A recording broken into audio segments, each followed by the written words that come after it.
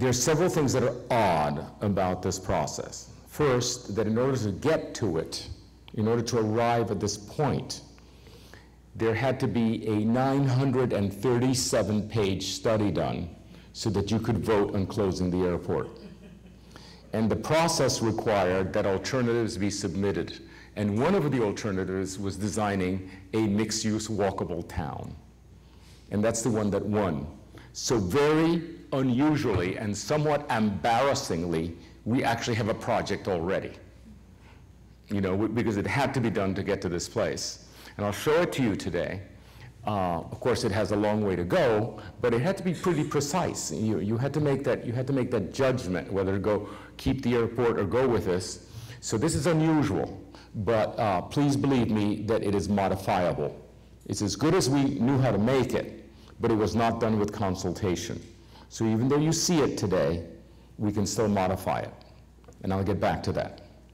Now, what happened today was that 35 people came in and they were in almost perfect agreement on everything, which you saw presented today by Gary.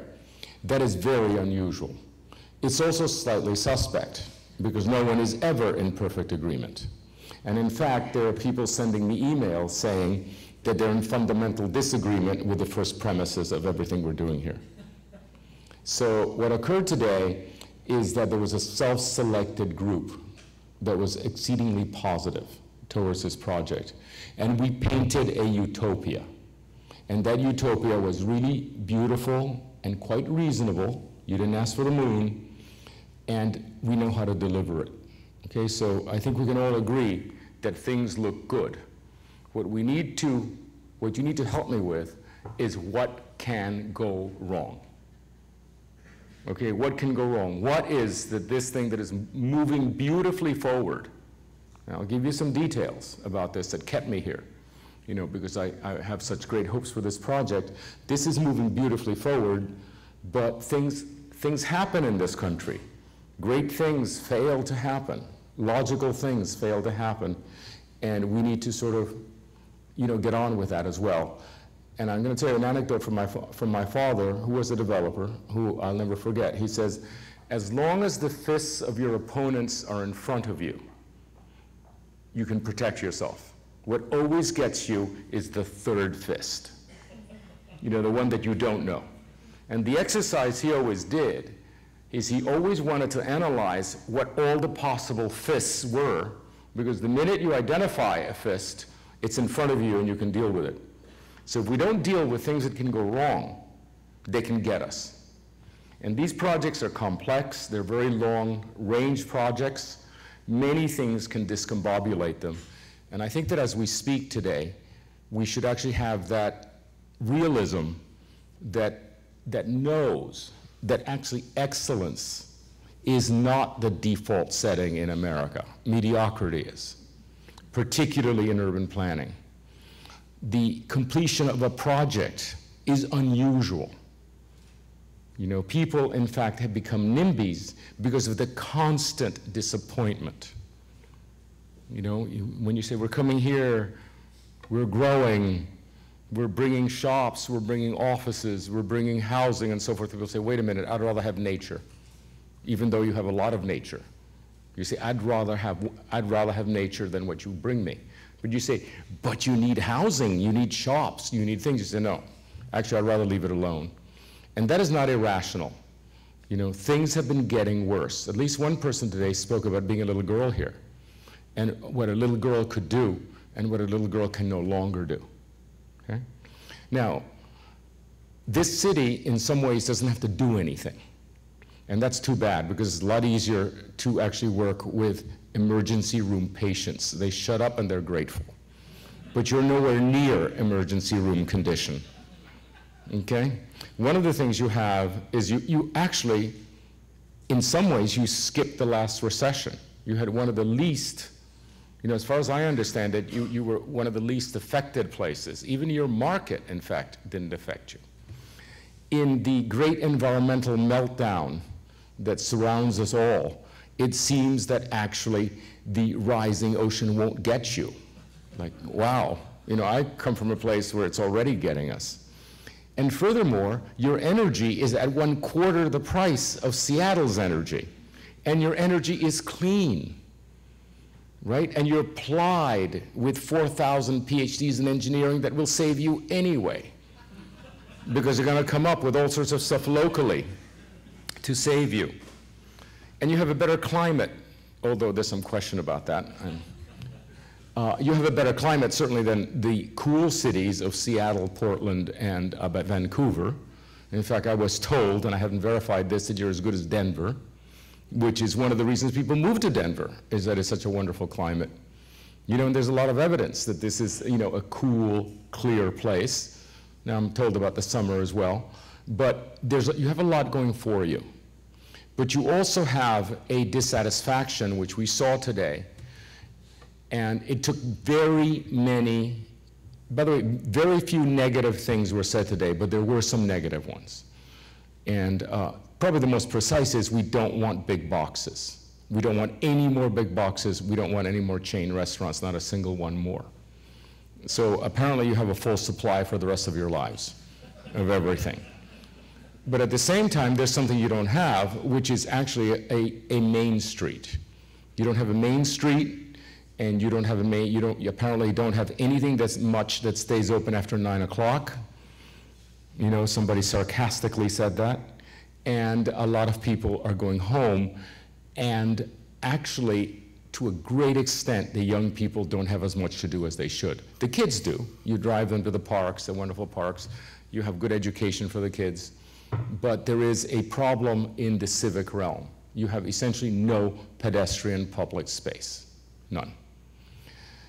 So, what we saw today, and what interested me, was not the details of flowers and fountains and water and, you know, laser art on the silos, you know, which, you know, the very good idea of commemorating the aviators who learned to fly here, and many of which probably died, as you say. Cool ideas, no problem with that, okay? That's actually, all of that's easy. The difficulty is getting to a pedestrian-oriented, compact, mixed-use place when everything is against it. Everything's against it. And the things that are against it are a completely rational system of suburban sprawl that takes cheap land and makes money off it. Okay, it's totally rational. You basically separate everything from everything else. All the houses are here, and all the rental apartments are here, and all the shops are here, and all the workplaces are here. And then we have all the money to build these beautiful, highly maintained roads, may I say, that you have. I mean, it's amazing how good your roads are. And everybody buys a car, which is expensive. And that is such a rational system that when we come up with ideas like, could we park half a block down and walk?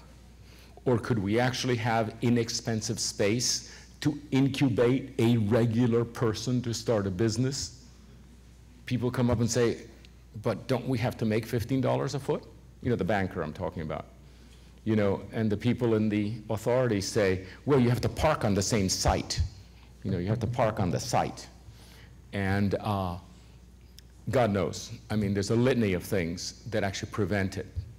So the first thing that we have to deal with, we more than you, is to, in fact, alter the regulations. Alter the regulations. And I had a very wonderful dinner with the mayor, the current mayor of Kennewick, 2.5 days ago, in which I think we're absolutely on the same page on that. You know, to get this done, it's going to be completely an open system. Things will be rethought from the beginning. And that's actually the pivotal decision that said, I'm going to stay, because I think this is going to happen. You know, when the mayor said, the mayor was finishing my sentences and I was finishing his. We were absolutely on the same page. It was really good. And that really said, this is a very special condition. You know, that the mayor's behind it and he's going to get the regulators to do it. So what is against us? Well, it turns out that probably half the people in this city, and you know how the voting goes, really don't want anybody from Miami here doing anything. And they don't want their taxes affected at all. And they're going to go after this, right? And you know what I'm talking about. And I hope some of you are here, because the problem with this afternoon's meeting is that there weren't enough people that represented that side. I wanted to hear them. Okay, I really wanted to hear them. So we heard Gary Black not only made the list, but he's going to make the list beautiful and rational and compelling tomorrow. He's going to work all night apparently and make the list even better. We can deliver 90% of it, no problem. But we're going to present you with a kind of agonizing choice. There is the perfect one, the perfect place that will take 25 to 30 years to do and probably require a subsidy, but perfect, better than move over Portland, okay? Or we're going to provide the possible one. And the possible one is really good too, but it will only take 10 to 15 years, and it is almost impossible to stop. And I want to describe what that's like, okay? The United States was colonized, the West was colonized, just imagine the Mormons, was colonized by 30 million people without a nickel, without a penny. They couldn't even afford covered wagons. They would come over in wheelbarrows.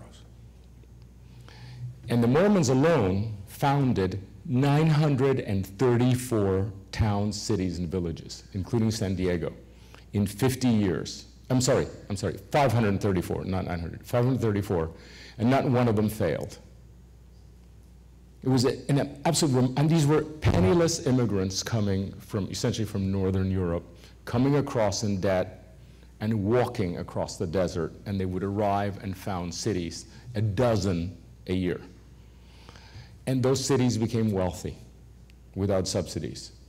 And some of them became so wealthy that they were able, out of the value of the real estate and the intelligence of the organizers, to create enough wealth that they were able to build, first of all, magnificent temples, and then magnificent opera houses, and then magnificent everything.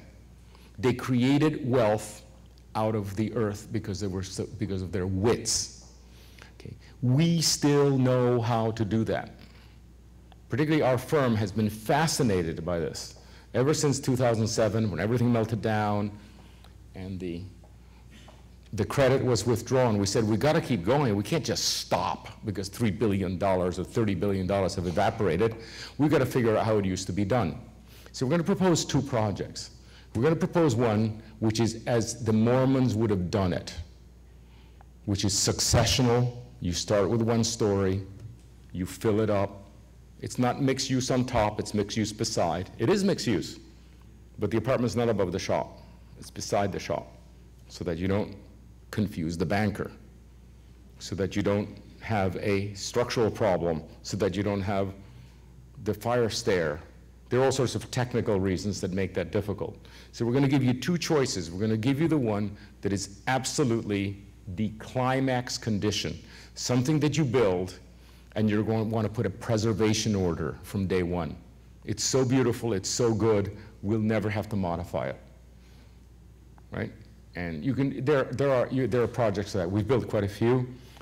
Probably one of the closest is Santana Row in south of San Francisco. You know, great four-story main streets, shops below, apartments on top, you know. And then there is the other kind, which is 1 and 2 and 3 stories, and it fills in very quickly. And you start having your streets, and it only costs $70 a square foot to build a commercial space, which means you can incubate your buildings. And in fact, because you spend so little on horizontal infrastructure, you can actually afford vertical infrastructure, i.e. your art center. Okay, because you spend less on the horizontal, you can immediately go vertical, right, with it. And this does not prevent you 25 or 30 years from now from actually doing this successional project and gradually demolish it and gradually arriving at the 3- and 4-story town center, which is the climax condition. So you see what I'm saying?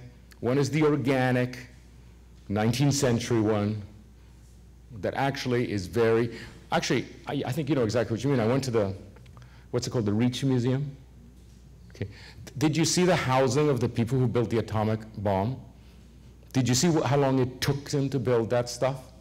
It was like gods were there. I mean, it was so fast. And it's that attitude I'm talking about. And then it became something else, and then it became something else. It was successional.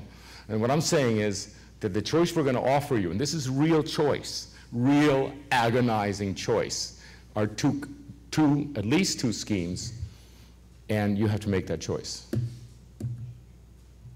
Okay, and it's really going to be interesting, and we'll try to do the numbers. So, one way or the other, it's going to put you on the map.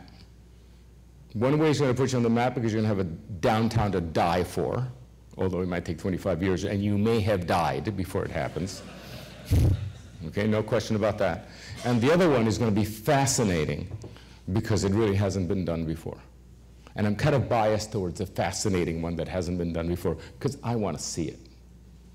Okay, so we can already tell what that's going to be like. Okay, so I'm going to show you where we are now. Apparently, no one has ever printed the 937. I can't get anybody in my office to print it. I can't get anybody to print the 937-page book. So I can't show it to you. But anyway, so that was done. Now, this is your place where 3 rivers meet. Somebody spoke. There was at least one woman today that had a very sort of geological knowledge of what was happening in this place, and this is a really special place, geologically. Now, to tell you how I feel about this, I'm actually interested in the geology of the next century. You know, what's going to happen to climate, et cetera. Apparently, you're going to do pretty well. This is going to be one of the winners in the disastrous 21st century. It's pretty interesting, actually. You know, and not everybody's going to be a winner, but you're going to be a winner, which means you probably will continue growing. You know, you will be, you might even get some people from Miami here. But you have your river, you have the 3 cities, you know the history very well. You have a very strong market. In fact, I didn't emphasize this enough. You're educating your kids beautifully. You have good schools, you're feeding them, you're educating them, you're bringing up right, and then you're losing them. So you and your taxpayers and your money is being spent, and it's being harvested by Seattle and San Francisco and Portland, who are not doing such a good job with their own kids, actually. But just think of it that way. You're investing and investing with your taxes, and you're losing the kids because there's not enough to do. There isn't a nightlife. And, you know, kids are desperate for that.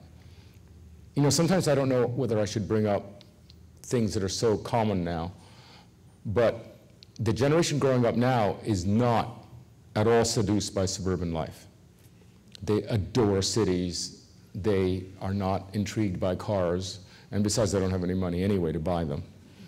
But they're very different from my own generation that was fascinated by cars. And my mother's generation who was fascinated by suburbs. They're really different. And they are living in all the urban places. So to keep them, you have to move to some extent there, in that direction. And by the way, the old folk, I hesitate to be explicit about it, but some of us can't drive forever, you know. You know, we're going to need a place where we can walk to our daily needs, because that's how it goes. And if there isn't a place you can walk to your daily needs, you're going to go end up in a little cafeteria in a, you know, hideously expensive retirement community where they take you, they feed you in the cafeteria and take you with the little bus to the mall. But if you have a walkable neighborhood, you can walk a lot longer than you can drive. You have a place that will be a real place. Okay, so, and these are they're the 2 largest generations ever. The millennials and the boomers are the 2 largest generation. And what do they want? They want the kind of urbanism that we saw being presented today. Exactly is what you want. So you have a kind of blessed place. It's an agricultural hinterland, which is good enough for tourism, and a river which is also good enough for tourism. By the way, not a single man-made thing is good enough for tourism, not one. You cannot have a single man-made thing here that you can put in a poster and get somebody to come here, which is kind of scary, but we'll get there. The second thing is that there's a field perfectly located in a relatively dense area that has come up for redevelopment. And that field, bless the Lord, has already completely ruined nature. So we don't have to destroy any nature to make it. And that's a blessing, because most greenfield development, you have to destroy nature.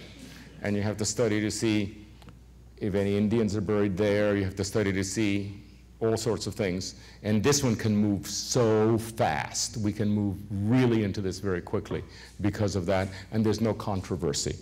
And in fact, if you care about nature and you want to do something about it, being able to walk instead of drive is an enormous contribution, you know, to having a clean atmosphere. So that's the way you deal with nature when you're building a city, is not by not trampling on it. You deal with it because you are actually building where already you should build, and not, you know, out in the suburbs trampling on it. So it's a wonderful site, and that's a huge, that's one of the reasons that I stayed here. Then you have an airfield, which is actually, I don't know how big you think it is, but it's huge. It's really huge, and we did some scale comparisons. Here it is in yellow, and actually it's a mile long. It's actually 2 neighborhoods, 2 quarter-mile pedestrian sheds like that. And there it is. Now, there's a couple of things that I want to be realistic about, okay? One of them is that this stuff here is not going to go away for 15 or 20 years. I bet you were going to say a long time. No, they don't last that long. Particularly if we do something that's very high real estate value. This has very low real estate value. It gets demolished. Think everything that you see here is first-generation building. Butler buildings like this, no preservation order. But what they need to redevelop is actually to have something of such value and intensity and desirability here that it makes no sense to keep this stuff. So one of the things we're going to do is we're going to trample across some, maybe something that sounds unusual to you. We're going to design the whole thing. In other words, what's there now doesn't exist for me. That's the present. I'm thinking of the future. I'm thinking 25 years out. Okay, this is 25 years out. None of this stuff will make sense. So right from the beginning, we're going to connect and connect and connect and connect and assume that the whole thing is going to become a pretty marvelous town center. Okay? So although we only have the center to work with, we consider the line to be arbitrary. Okay? And all of this huge super block will become available. Look at the parking. It's astounding. All that gray stuff is parking. Okay, so just by scale comparison, I think most of you know Seattle. I spent some time there. Right here, I believe it is right here, right, Michael? Here? Okay, okay, here. Okay, you know Pike Place Market, right? Everybody knows it. It's a pretty big place. You know, it's got a lot going, a lot going. You can easily I spent a whole Sunday morning there, never got bored. That Pike Place Market, the entire thing fits in one tip of this. That's the scale that we're talking about. I spent all weekend in Seattle. This is one of these is Fifth Street. I spent all week here. I never left this area. Never. That was the whole universe. It's all I needed. You know, and it all fits in this same scale. And here's even more astonishing. Okay, this is the airfield, and this is a photograph of Portland, which is, and these are called what I call the park blocks of Portland. Okay, these are two aerial photographs put together.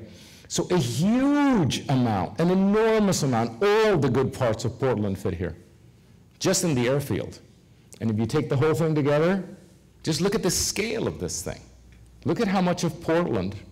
This is only a portion of our site, and look at how much of Portland fits. So, you know, the ability to be ambitious is there. But there's one thing that you will see that I'll show you later. Portland, a lot of the really cool stuff is first generation 1 and 2 stories.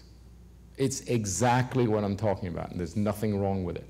Yeah, of course, there's the Pearl District and the new high-rises, but the coolest areas are first generation, 1870, walk-up apartments, little houses, and inexpensive shops, and that's where all the cool things are happening. So if we can all agree that this is a model to be aspired to, and by the way, I'm rather biased towards this one. I think it's an enormously gentler and friendlier urbanism than Seattle. I was kind of shocked. I thought that Seattle felt like Manhattan on hills, frankly. I mean, it was a big, tough place, and the traffic never stopped. And Portland is a gentler place, and I think it's a more realistic model. Okay, so this is what we did.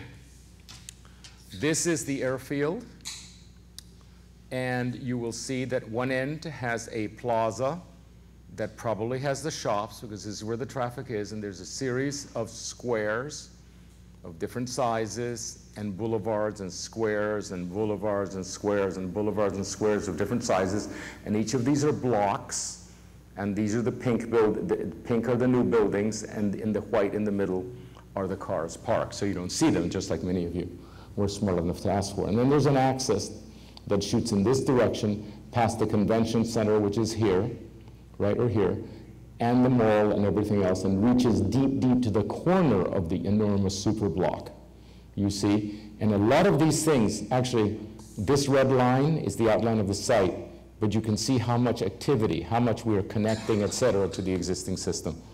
This is the 25-year plan. I think this is conceived to be 2, 3, and 4 story, this. This is the one that was going to knock their socks off. And we're going to fully develop it, and we're going to price it, et cetera. Now, here's the downside of it. You see that little building there? Let's say, not even from here to here, let's say this little, see that little corner building? That one there? At 4 stories, it's $15 million. It's a lot of money. Okay, so let's say you get somebody to build a $15 million building. You have shops on the first floor. You have dozens of apartments on top. What do you have after 4 years? 1 corner building. Very photogenic. Oh, yes. I'm very hopeful. Well, if you actually do successional urbanism, which is you bring it down to something which is, as I said, which is inaugural, the inaugural condition, you know, you can actually you can fill this a lot faster. Okay, so this is a beautiful plan. I didn't do it. Michael did it with Lawrence and Tom Lowe, you know, Tom Lowe from our office. And there's very little that I can say to improve this plan. We're just going to develop it further. And here you can see some sketches. Look at this magnificent, magnificent urbanism. This thing that you see here is one of these. So you have magnificent urbanism, et cetera, okay? And then there's this other condition, okay? This is the airfield, and you have that. There's pavement there. That pavement is actually very exciting, because that pavement is footings. It's footings and roads. You already have footings and roads. You know, if this were 1943, I could just call up and said, could I get some carpenters out there and start building buildings? Because we don't even have to pour footings. And we got the roads, and the trucks can get on it. So here we have 2 models, right? You know, we have a complete existential choice right from the beginning. We either work with the existing, which means you can start very, very quickly and very, very inexpensively, right? Or, which by the way is absolutely what Brigham Young would have done if he knew what asphalt was. You know, that's the kind of pragmatic thinking. Or do we do this one? Very tough choice. Okay, so there we are. That's the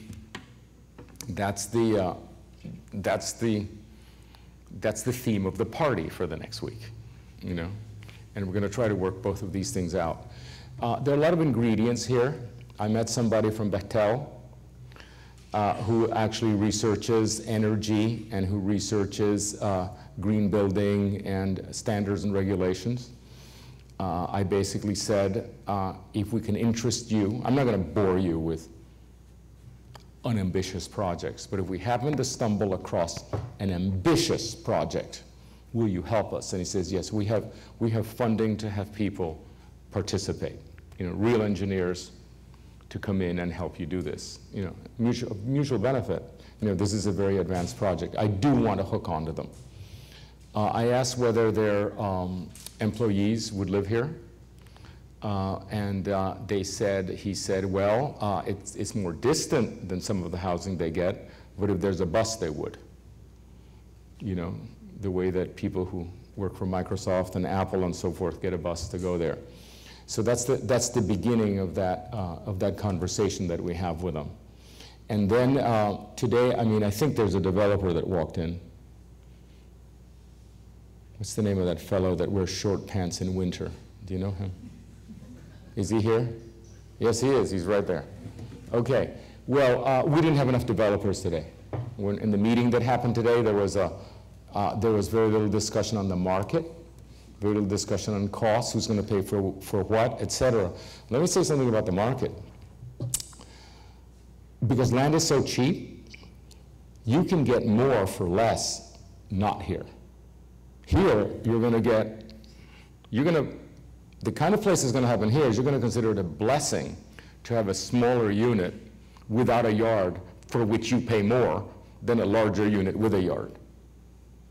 It seems to be a tough sell, but it's a tough sell for some people. The people who want more for their money, you can't beat suburban sprawl, particularly because the land is so cheap here.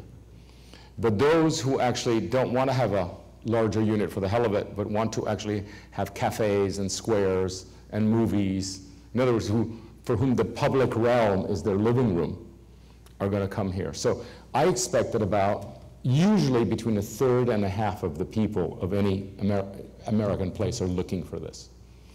Okay? But we didn't have developers willing to basically take the risk. They're going to be taking, it said, we're going to say, take this land, we're going to give it to you very inexpensively because you're pioneering, but you're going to take a risk. You're going to write a $5 to $10 million check on a completely unknown building type that there's no evidence has ever sold here before, none. Okay, so I think we have to respect the fact that it's pretty scary what developers do. And they weren't here present today, so one of our jobs is to make sure that it happens. The other job, and I don't know how this is going to be, is if this is treated as a kind of piggy bank, in which, it's a valuable piece of land. If this is a piggy bank in which funds are continually extracted for, let's say, the port operations, there'll be plenty for the port later, but early, it needs to be reinvested. And that's something we haven't negotiated. We don't know how that really works. But I think there's the expectation that this is going to be a very good thing financially for the port. And we don't know, I really don't have a grip on that. Certainly, it's wonderful that the interest clock isn't ticking. We can actually do it right because somebody hasn't paid $80 million for this piece of land, and the interest clock is ticking, so we have to carve it up and sell to 5 developers. And by the way, I have some writing that has come in that the premise is that it's going to be sold to 3 or 4 developers. Go in, cut it up, sell it. That's what happens in conventional development when the clock is ticking. And this one, the clock isn't ticking. We can actually get it right. And that's one of the main reasons I think this is going to come out right. If we do not put this in debt, we, the idiot planners and the idiot infrastructure engineers, don't put the port in debt, this can go very smoothly. But if we start having ideas in which it's millions and millions and millions of dollars before the first lot is sold, then it's going to be a much more conventional project. And one of the reasons I want to keep the runway is I don't want to pay for tearing it up. Tearing it up, carting it up, and then putting more pavement in, I don't think that's too brilliant. So that's one of the issues that we have to deal with. By the way, I don't think that my handlers in the port have heard any, one of the things about Charrettes is you hear it in real time. They hear it when you hear it. And so do the elected officials, but that's what it's like. It's really kind of scary. It's like you're skating on the precipice because you have to respond real time. Okay, so that's all I know about this. I do know, actually, I told you a lot. I do know it's going to come out as two choices. And unlike slight variations, we normally have slight variations. Sir, would you like it with mayonnaise or mustard? But you're getting the hot dog. Here it's different. It's like really different. It's the vegetarian or the big chunk of beef. So, you know, it's a tough call because one is heartier, but it can kill you.